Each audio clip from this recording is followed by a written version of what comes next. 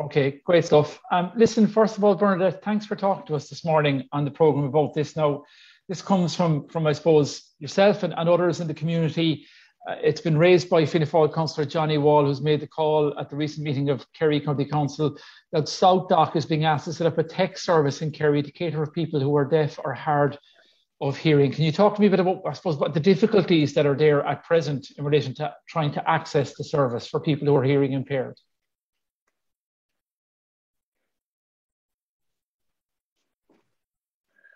Right, okay. So I'm just going to give you a recent example. I pulled my shoulder and I needed to call SouthDoc. So what I did was I used the Irish Remote Interpreting Service. Now they are a relay service, so I can make the phone call, but there's no callback. But this was with SouthDoc. I wanted to make an appointment to see the doctor. Now the doctor said they would call back, but there was no call back to the interpreting service. They wanted to ring me, but I couldn't hear the phone, obviously. Sure. Normally, you know that the callback will be within 5 to 10 minutes, but there was a callback that was happened. I explained the problem that I had, but then it was talking about, well, how about I go into SouthDoc? But they were saying, but there's the COVID restrictions. So you can imagine all of these things. And then going in, the problem is I would prefer to be able to text the service, but SouthDoc saying that they don't have it, but there's CareDoc and NedDoc. They do already have a text service. So why can't SouthDoc do the same? Why can't that text service be available anywhere? In Northern Ireland, because of COVID, they set up a video service. So why can't we do the same here? So why there's those kind of delays? Now, I had a conversation with Johnny Wall, and obviously it's full steam ahead now. Yeah, and that's good. Just on that side of it, can you describe for me, like, so what happened on that incident was you were told you'd get a call back, but it didn't come to the interpreting service, which you would need. So it was a phone ringing, and you couldn't hear it, and that therein lies the initial problem. And then is there another step to it, which SouthDoc might need to do? When you do go in, do you have an interpreter with you, or can the doctor see you and communicate that way? Is that part of the issue?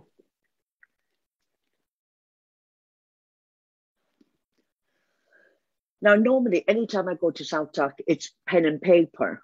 But right. The issue was around about making a phone call to make an appointment.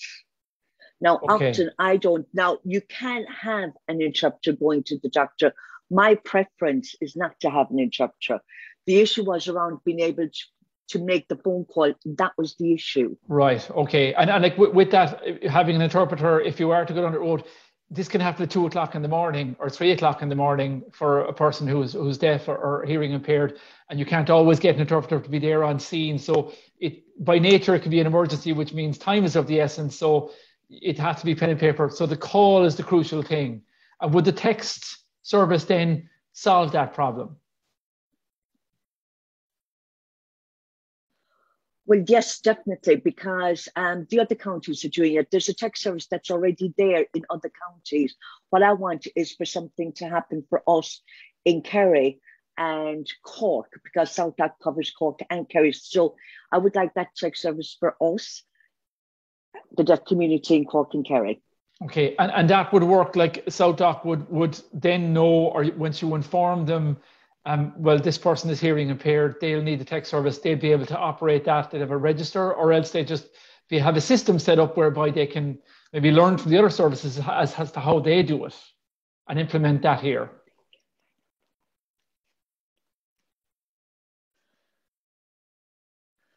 Now, I had a conversation with Johnny Wall, and within that form is saying that you would need to register first, right? Now, I would put in my details. So once I text it, they will already have my details in advance. So they will already know that I'm deaf. So then it's only a case that I can text to make an appointment or text to saying this is the problem that I have. Obviously, you would have to register first. Yeah, and that would help SouthDoc then know who they're dealing with and what their needs are. It strikes me this is on one level, you would imagine it's a small thing to fix, but it's a huge thing in the lives of people who are deaf. That same quick access to be easily understood by an emergency service that you're calling? That would be right. Now, I used Irish for the first time, but in advance, but before that, my children would be responsible for phone calls. They should not be responsible for making phone calls. So the question comes, like, who should be? Now, I prefer to do things on my own. I prefer to do my own text message. I prefer to make my own phone calls because I am independent. Yeah, and it's about independence, isn't it? And if you're a person who's living alone, you don't have children, you're deaf, then you'll need it to be independent, not just about what you want or what your rights are. It'll be vital that you have access to this. That would be right, yeah. Okay, so look, what are you hoping happens here out of what Councillor Johnny Wall has said? He made the call at Kerry County Council. Positive feedback, I suppose, from SouthDoc that they will work on getting this service up and running? Now, it has been proposed, so the hope is that it will happen. But Johnny Wall said it will, but the question of is when, hopefully soon. Now, again, it will have to be said, it's going to be great for the deaf community. But also it's that it comes around all of Ireland because some services do, some services don't. Now, for example, the Irish Sign Language Act was passed in 2017. Nothing has happened in Kerry yet. So I had met Johnny Wall during the Irish Sign Language Week and just gave him an example of the experience that I had with SouthDoc. So thanks to him, he got the ball rolling on it. I wasn't expecting him to do that, but the way that he responded so quickly to what it is that I had to say, I appreciate it. So hopefully the others will do the same.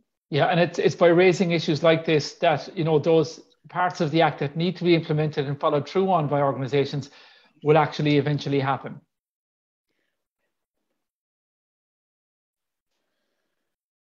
I definitely hope so, for sure. Because we're now living in the age of 2021. Yeah, it should be high time that things like this should be done. Finally, Bernadette, how do you deal with other emergency services? Do they have systems set up when you call 112 or 999 for a person who's deaf? Is that also an issue, or do they have provisions in place? Okay, so everybody knows 999. There is a service called 112, which is the text service. But for me, the question is, okay, so let's take, for example, 112, you have to register. So deaf people have to register for the emergency service. So it's more work for us as deaf people. A hearing person can call 999 without having to register. So why do we have to do that to access an emergency service? So that's the question is. But at the same time, I'm going to give you an example. Recently, a deaf person is local and had a situation with her mother, but was in a different county. So she was using the text service and it ended up being a 1 hour. So in the end, she had to call her hearing sister to call the emergency service to bring her mother to the hospital.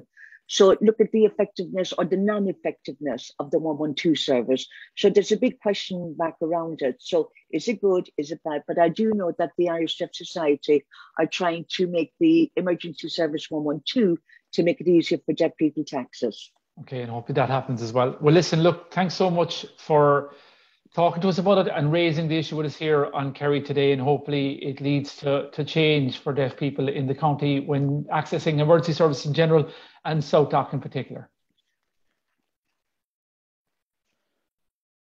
This is great, and thank you. Okay, brilliant. Listen, that's fantastic. Both Catherine and Bernadette